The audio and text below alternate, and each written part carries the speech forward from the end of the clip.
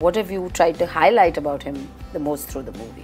It's Sam Dam Dand Bhed, which I have used to get this movie to be releasing now. One should do whatever it takes once one has decided. And also that दुश्मन को किए हुए वादे निभाए नहीं जाते.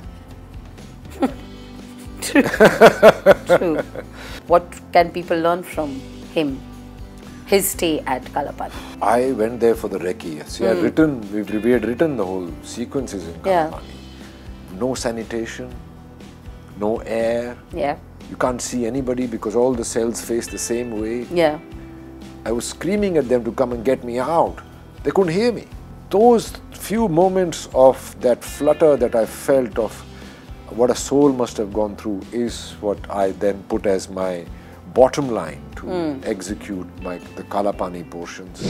Hi, welcome. I'm Astha, I'm the editor of Sunday Midday and we're talking to Randeep Hooda. Randeep, would you start by telling me what was your first introduction to Savarkar? I think Kalapani and Savarkar somewhere became synonymous for me as a child. Yeah.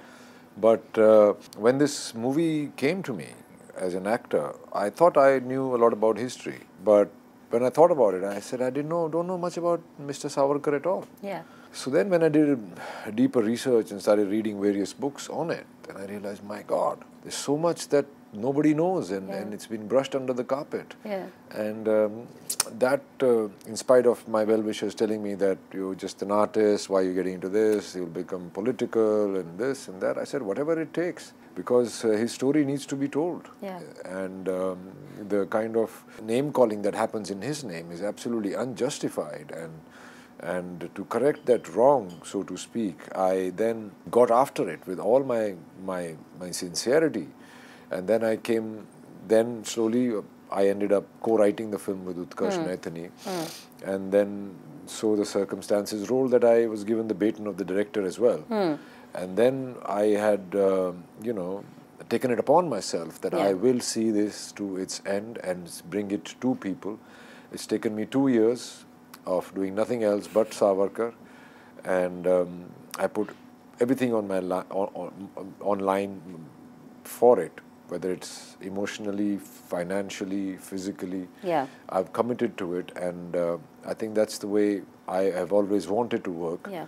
And finally, I'm very glad and grateful that this is seeing the light of the day and people are going to be privy to his special story. Yeah, but tell me a little bit about this research that you did for 2 years. What all have you done? Where all have you been? I didn't go anywhere, but I read books in English, some books in Hindi. Then I spoke to a lot of my Maharashtrian friends who have written, who have read his stories and his own extent. So I read about him and I read him. Yeah. Which was the most interesting part because he was a writer and such a prolific writer, and his sentences are so long and so complicated. You have to go back and read them. It was a great effort, but then his epochs of life, his transportation for epochs for a Hindu life, and his transportation to life, Hindutva, and many such books. And he composed 6,000 poems while he was in Kalapani in 7x11 cell, and he memorized them and then wrote them when he got out of there. Wow! So there was so much to material on him, and I'm wondering why is it not a part of public discourse? People just have heard things like they say WhatsApp University, and they just keep parroting the same thing. Maafi Veer, Maafi Veer. He was not a Maafi Veer. Yeah. Sam Dam Dand Bhed. If you're 26 and you're sent to 2 lifetimes, which is 50 years. Yeah. The date of his release was 1960. Yeah. Oh my God. 1960 was supposed to be released. Yeah. And he was a lawyer himself. Yeah. And in the process of law, in the judicial process, one is allowed to make bail pleas. Yeah. Appealing your case. Yeah. And he was a lawyer himself. So he wrote these bail pleas to the British, but he was a very flowery and very romantic writer at that time. And actually it was Gandhiji who finally said, just make it short, to his brother Dr. Narayan Rao, who was coincidentally lynched after Gandhiji's murder Yeah. on Girgaon Chowpatty. Yeah. 8,000 Brahmins were lynched in Maharashtra. Yeah. Yeah. So much for non-violence. Yeah. Right? So then Gandhiji only advised Dr. Narayan Rao Savarkar that, hey, keep it short, stick to the facts, and that's how because Mr. Gandhi was also a lawyer. Yeah. Yeah. Right?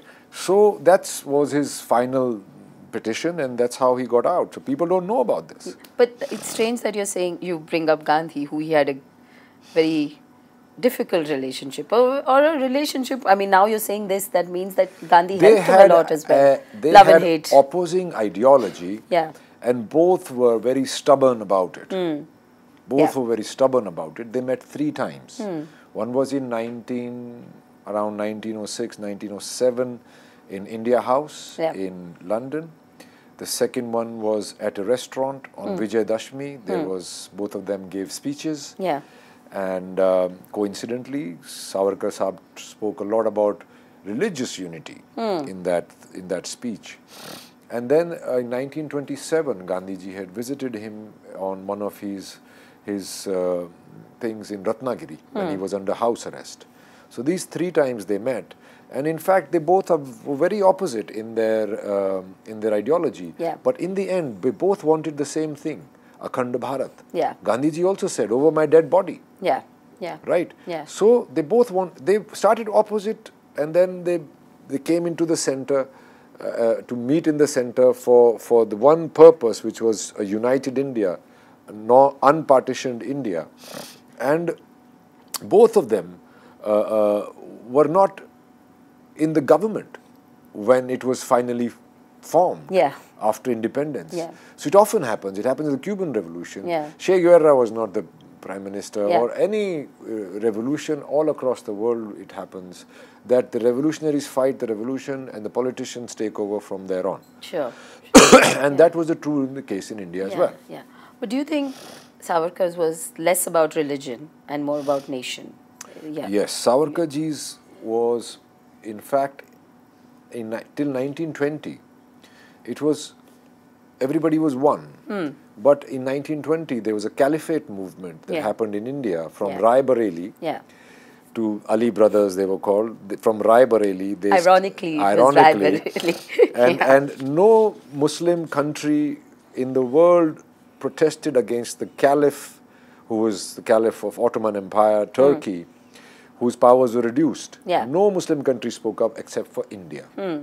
And that is when the caliphate movement was started for non-cooperation. And then at that time, a lot of these Muslim leaders, especially these guys, they felt that, hey, India was a sultanate when the British had come, and when they leave it, they should leave a sultanate. Because they did not want to join the Congress's democratic process, because they were a minority. So to get them involved in the Congress or in the freedom struggle to an extent to get a democracy, Gandhiji then became the president of the Khilafat movement, and thereon started the whole process of appeasing them to stay in. Which the Congress has continued. Yes, continued, and which was, they were given separate electorates, they were given more number of seats according to their percentage, and this is what had actually irked Mr. Savarkar, and he came up with his Hindutva, The book, which is basically that from the Indus River to the sea, we are all one people. Who is a Hindu? That's what, No matter what religion or what caste or what community you belong to. As long as you love Hind, you're a Hindu. That irks a lot of people, but that is a geopolitical, geographical definition he gave. And then people didn't get that. So then he had to describe who is a Hindu. So he said, anybody who calls this Bharat, between the river and the sea, their ancestors' land, and it's the land of their ancestors and the land of their cultural thing, which is motherland, so to speak, where the languages, food, clothes, festivals are shared.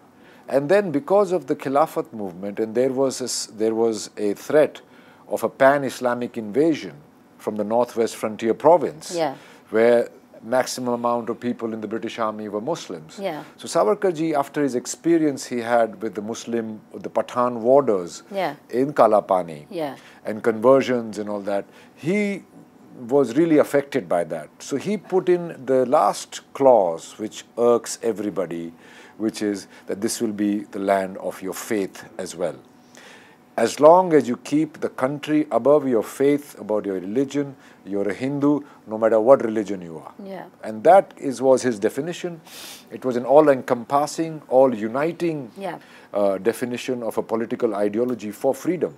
Yeah. But here we are today. Yeah, but I mean, if you come to all the things that are said about him, you've also said this is a retelling. This is also an anti-propaganda movie, as you have all this propaganda going on in his name. Come on, man, stop it. Go do some reading. And things like that. Yeah. Are you saying this is also a movie that's defending him? Well, I have put it out. Because he's not around to do it himself as anyway. Well, I hope it does, but that's not the purpose of the movie. The purpose of the movie, is to enthrall people. I've made it like a thriller. Yeah. Right, is to involve people. I've made it for young people. I've treated it like a young modern film. Yeah. It's not going to give you preaching, all the preachings of Savarkar. No, it's telling of his life. And I have put forth facts. In fact, I don't call Savarkar Veer in the movie. It's for you to decide. It's for the audience to decide, to go out and see the whole movie, assess it for yourself and decide for yourself whether he was Veer or not. Yeah. So in that sense, it's not a defense. Yeah. But how is it playing him and getting into his shoes and also directing yourself playing him? Oh God, I had a tough time with the whole directing, acting, and because I was almost 60 kilos and shaved my head and all those things I did. Yeah. It was very tough, but because I had been involved in the writing process. Yeah. And usually, even in other movies, I know the script inside out, sometimes more than the director, because I read it. And then when it came to it, in fact, a lot of times I used to forget taking my own shots. I go, okay, everything's done now, let's move on. Because you're always pressed for time. But you're like... They say, hey, we've not taken VDS, Vinayak Damodar Sarvakar shot. I said, oh, damn. I said, okay, makeup. And then I'll be instructing people while getting makeup done and all that. So, but playing him was... any role you do, you have to discover within yourself the similarities and the differences, and that's how I went about it. And I had to do it with a lot of responsibility. Yeah. And that kind of sword kept hanging on my neck all the time. That hey, am I being frivolous? Have I said something which is going to be misconstrued and not tell the feeling? But how much can you encapsulate in a movie? Yeah. You know, a whole person's whole life. So I had to take dramatized liberties. Yeah. But all the main events in the movie are as they are, and in fact, I sometimes had to, compromise the screenplay because the dates didn't match. Yeah. So that was a big thing. And directing myself, I used to often say it, I'm not going to cast this actor again. Yeah. No, directing myself, actually, in any movie that I've ever done, I never go see the monitor and all that. And I've never really had conversations with any director at length on the set. Yeah. It's always been a little bit, arey, zyada ho gaya, kam ho gaya, what's for lunch, ye kya ho raha hai, wo kya ho raha hai. Because I've already done that with the directors, whatever discussions, arguments, putting your point across and all that has already happened. It's already happened. Here, the director's got too many things to do. But I must say this, that I have an immense newfound respect for all the directors that I've ever worked with, because it's a tough job. No. When I became a manager, I had respect for all my managers. I understood why they said what they said. But playing him, what did you learn most, you would say, about human spirit? And what have you tried to highlight about him the most through the movie? It's Sam, Dam, Dand, Bhed, which I have used to get this movie to be releasing now. Yeah. One should do whatever it takes once one has decided the purpose of their life. And that's what he did. And also that दुश्मन को किए हुए वादे निभाए नहीं जाते. True.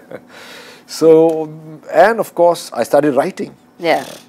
I started writing. I wanted to copy his handwriting just for myself. And I started writing, and I have written some 20 short stories, like, Oh, how lovely. like for a collection of short stories. So that's going to be next? Yeah, probably that's going to be my next project. I have to just, rewrite them a little and, go over them, and then I'm going to probably see if any publication house wants to print them. Yeah. But when you were shooting the parts about Kalapani, I mean, it is atrocious living there. And what feelings did you have about someone who has done that? And what can people learn from him, his stay at Kalapani? I went there for the recce. See, we had written the whole sequences in Kalapani. And we'd seen pictures. Yeah. But we'd never been there. Yeah. When I went there for a recce, I was like, hey, how am I going to put this scene there? I've written it like this, but geography is different. So I was very much like that, and I was thinking of how to shoot a cell, because it's 7x11. I didn't want to make a set of it. Yeah. And it was very difficult to shoot it, and the cameras have to go in and all that. And yeah. So I was figuring that out, and then all of a sudden I thought, hey, I'm playing Savarkar as well. So I told the team, I said, okay, guys, here's my phone. Just leave me here for some time. I want to feel what it's like to be in the cell. So they locked me from outside and went. Oh. And 5 minutes later, I was breathless, and I felt very uncomfortable. My chest started, feeling funny. And what it must have been, no sanitation, no air. Yeah. You can't see anybody because all the cells face the same way. Yeah. I was screaming at them to come and get me out. They couldn't hear me. Those few moments of that flutter that I felt of what a soul must have gone through is what I then put as my bottom line to execute the Kalapani portions. And it was absolute torture of food, sanitation, manual labor and abuse, conversions, hangings. He had a cell right above the hanging place, so that he could see people hanging every time. So and a lot of people wrote. He himself wrote for a lot of people the bail pleas, and they all got out. Just him and his brother were not let out. When people say, "Oh, he wrote mercy petition. He was a student of the British," why was he in captivity for 27 years then? Yeah. If they liked him so much. Yeah. Because in today's terms, he would be the greatest influencer. Yeah. In social medias, every second post would be memes and reels about him. He was so volatile. Yeah. In his thoughts. I saw the trailer where that guy says that he almost convinced me that yeah, we are wrong. He had a great convincing power over people. Yeah. And he did it with quite a fervor. And he did that since he was a child. Yeah. He started recruiting people, little kids, to kill the British when he was a little child. Yeah. In his Abhinav Bharat and Mitra Mela he started first. Yeah. So he had this whole thing of, he read about secret societies of Europe, he read about books about Garibaldi and Mazzini, who had gone in exile and then united Italy in different provinces and then caused a revolution, became free. He was very influenced by that. Yeah. And the first decade of the 1900s, it was a time of secret societies sending weapons, guns back to India, meeting Lenin and getting bomb manuals and writing letters of mutiny to the soldiers and cooperation from the princely states and all the secret societies of Bengal, Punjab, Bombay province, Madras. They were all communicating amongst each other. It was going to be a movement that they were going to overthrow the British. Yeah. And he had written a book in 1907, I think, 1907 or 8 or something like that, which was like we've read in school. 1857, the Sepoy Mutiny. Yeah. He rewrote it with another point of view, 1857, the first war of Indian independence. And that book that influenced people, it was banned before it was released. Wow. It was printed in Copenhagen. Yeah. And then it was sent to India and it was widely distributed. Wow. And, but nobody supported them. Yeah. Nobody supported the armed. Congress was a liaison body formed between the British educated Indians and the imperialists, and it was formed by a man called A.O. Hume. Yeah. They did not want this Tilak wanted this. Yeah. Tilakji wanted this. He was a hardliner, but he was also sentenced to Mandalay. They always send these violent people or violent bent of mind people outside India. Yeah. Kalapani, Mandalay, Yemen. Yeah. And it again became a moderate Congress which did not support the armed revolution at all, calling them cowards and you know, all that for the longest time. And then, of course, our whole movement turned to non-violence, which I am not bagging, by the way. Yeah. I admire Gandhiji more today that I have read Savarkar, about Savarkarji and Gandhiji.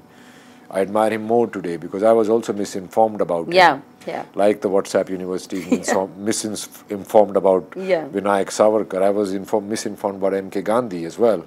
But he was also a great man and he united the country in a great way.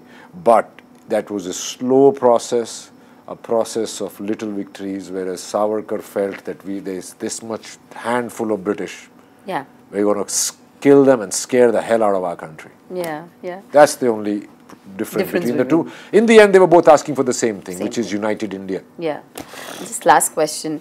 You said that you made the movie for young people. Also, you said that you made the movie so that people can decide if he was Veer or not. Yes. So what do you, I mean, if you just had to say, what do you want them to take away when they leave the movie halls? That there is a bias in the telling of our history because of the dispensation of that time. The documentation has been very one-sided, detailed more than the other. One, you will feel, you will get engaged, entertained, and you will learn more things about our freedom struggle than what is available on the first look at history. Great. Thank you. Best of luck. Thank you. Thank you so much. Subscribe to Midday India. Get direct notifications on all our videos by clicking on the bell icon.